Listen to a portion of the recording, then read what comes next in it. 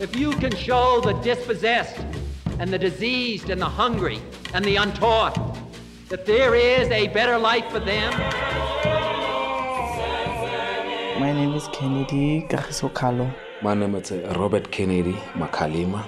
For people who have never experienced apartheid, it's difficult to understand exactly what that meant. The airport was swarming with white, black, brown, Indian. I don't think I had ever seen anything like that. Kennedy Malibusha.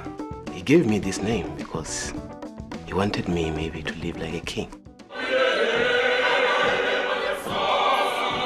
For Robert Kennedy to go there was an unbelievable statement.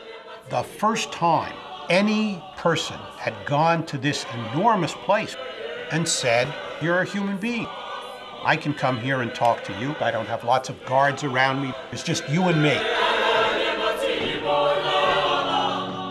I feel that Africa is my continent, and I must free Africa. My brother described him as one of the inspiring figures of our time. The two men struck it. There seems to be a chemistry there which developed, between them. Is that what we're helping and assisting other countries around the globe about? Because we don't want them to be taken over by communism. That is our only philosophy, anti-communism. I think we stand for something. I think we stand for something positive.